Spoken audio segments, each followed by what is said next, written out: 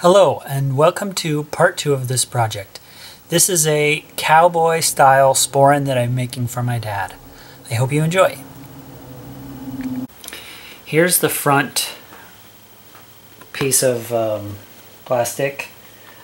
I cut out this accent because I didn't like the old one.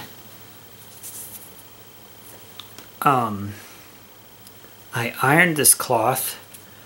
Unfortunately, it shrunk a tiny bit, but if I stretch it out, it'll fit. So I'll have to do that. I've marked out and punched holes for the different accents and for the horseshoe holes and for where these are going to be two leather. This is, I think, is kangaroo leather. I don't know. Anyway, this leather cord will come to here and then be attached to a cloth tassel, and it'll have this cross pattern, so I put the holes there to sew the rings that the leather is going to attach to. Here I'm trying to sew on this little D-ring.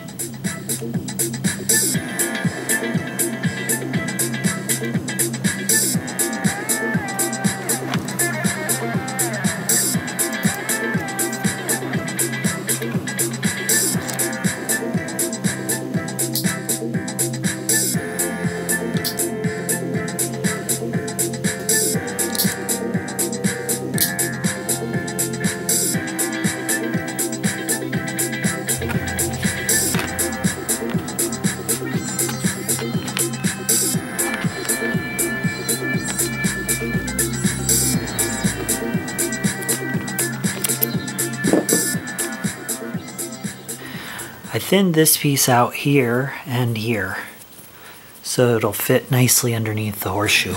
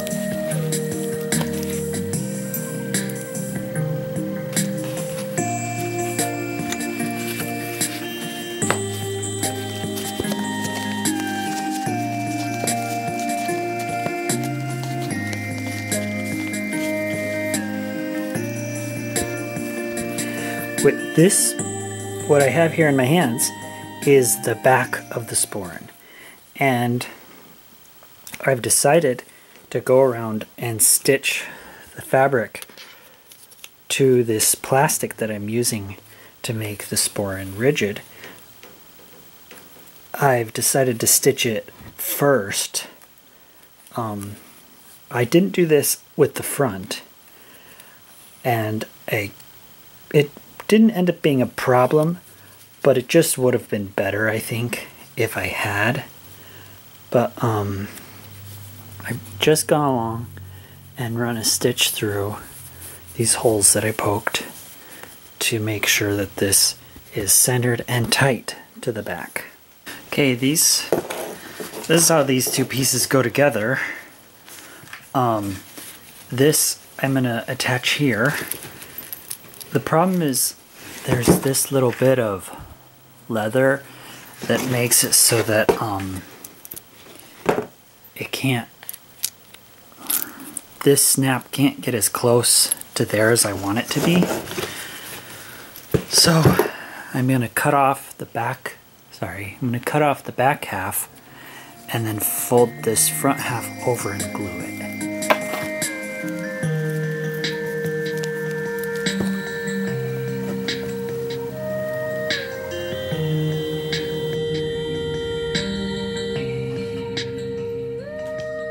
Okay, so I need to make this part here, which is where the Sporran strap attaches. I'm not going to do it this way where this thing can slide back and forth. I actually don't know why they do it this way, but I'm just going to make this part here and sew it directly to the back.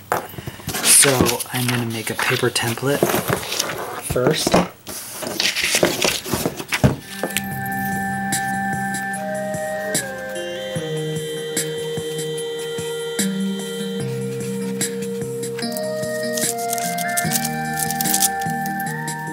Wow, that was a pretty good approximation of the middle. Now the thing is, this has to fold in.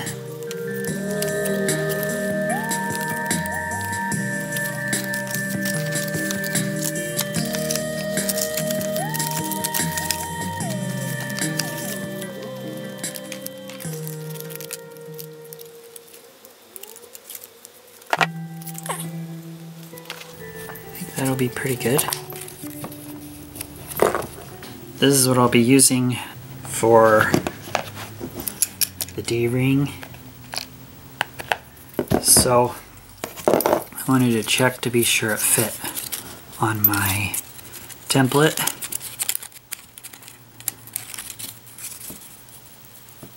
And it doesn't. I'm glad I checked. Okay, so now I can refine that.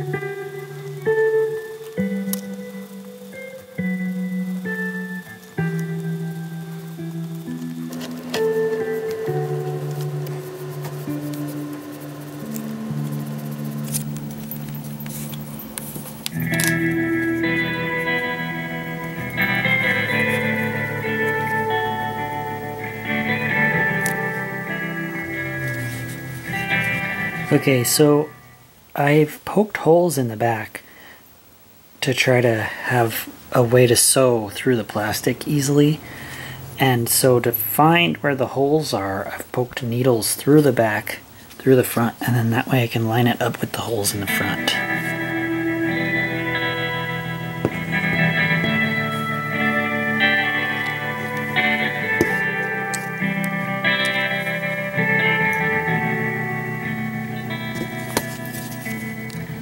Thank you for joining me for part 2 of this project. Please consider checking out some of my other videos.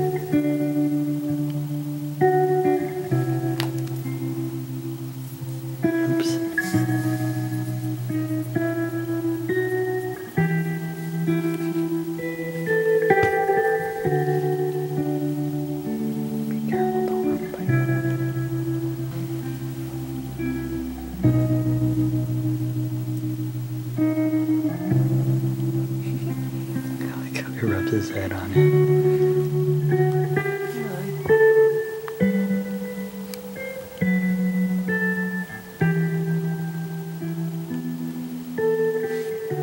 She's licking it.